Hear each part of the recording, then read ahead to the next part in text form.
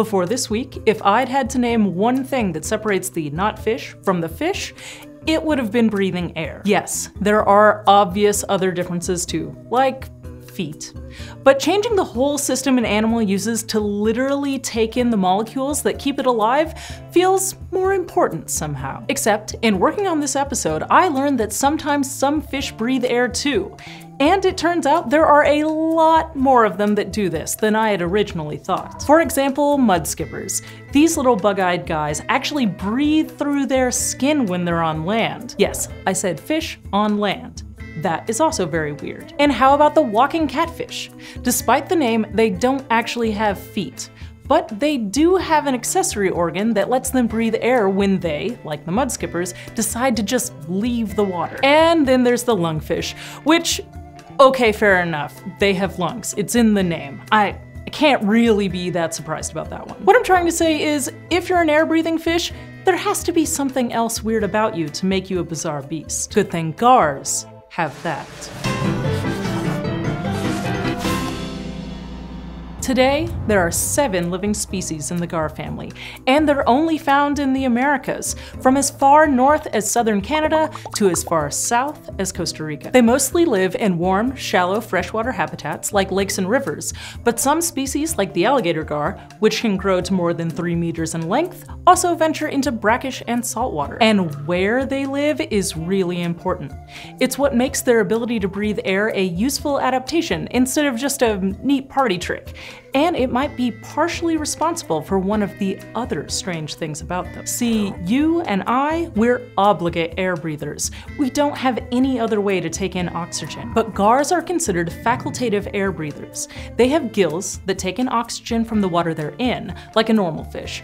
But when that water is low in oxygen, they can surface to gulp air into a specialized swim bladder. They have oxygen options. And warm, shallow, slower-moving water tends to have less dissolved oxygen in it than cold, fast-moving water.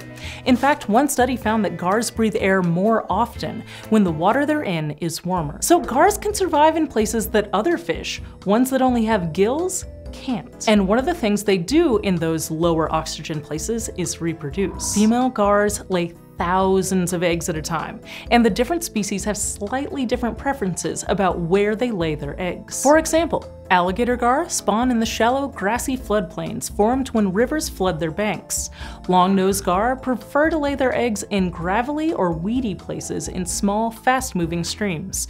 And Florida gar like weedy backwaters or a shallow pool. But one thing that all gar eggs, or roe, have in common is that they're poisonous.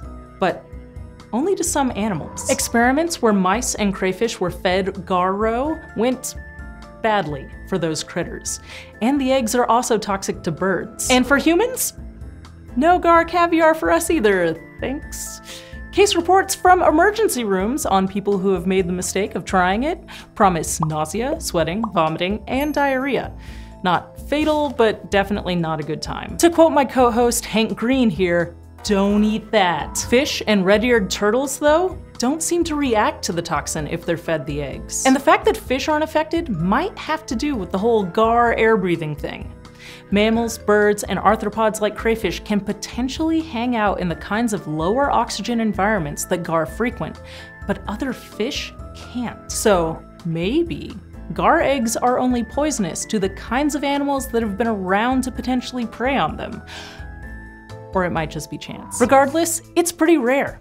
Only something like 10 genera of fish out of over 5,200 are known to have poisonous roe. As for what makes the eggs toxic, well, researchers seem to only kind of know. It's usually just called an ichthyotoxin, which means it's a toxin made by fish, so not very specific. It seems to be slow acting, and the amount that's consumed does seem to matter. One very weird experiment that applied alligator gar roe extract to isolated turtle hearts suggested that whatever the toxin is, it somehow messes up the ability of cells to maintain the balance of calcium ions they need to function correctly. So it looks like while some turtles can eat the eggs, applying the toxin directly to their hearts still goes badly for them. And no, I have no idea why they tried that. The study actually doesn't say. Just don't eat gar eggs. Seriously. You can eat their meat though, if that's something you're into.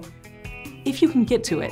You're going to need something more heavy duty than a fillet knife, because gar scales are basically fishy armor. Along with regular bone, those scales are also made up of a material called ganoin, which seems to be closely evolutionarily related to tooth enamel. You know, the hardest substance in your entire body. Gars aren't the only fish with this kind of scale either. Fish ears also have ganoid scales, and like gars, they are the living representatives of a really ancient lineage of fish. Both groups separately split off from the rest of the family tree of fish more than 200 million years ago. Gars are survivors. Between the poisonous eggs and the armored scales, it's kinda no wonder they've stuck around for as long as they have. And what I think is really funny about this whole story of a weird family of fish is that it started off with the one thing they share in common with us: the ability to breathe air. First off, we want to thank Dr. Solomon David for pitching us on these excellent fish and for all of his help with this episode. If we've made you a fan of gars, subscribe to the Bizarre Beast Pin Club and get one for yourself. The subscription window is open from now through April 4th. If you sign up now, you'll get your fantastic gar pin in the middle of the month, and the pins after that around the time each new video goes live. And if you missed the pin sign up, but love weird animals, we have other merch. You can still get a Bizarre Beast tote bag and stickers at bizarrebeastshow.com. And as always, profits from the Pin Club go to support our community's efforts to decrease maternal mortality in Sierra Leone.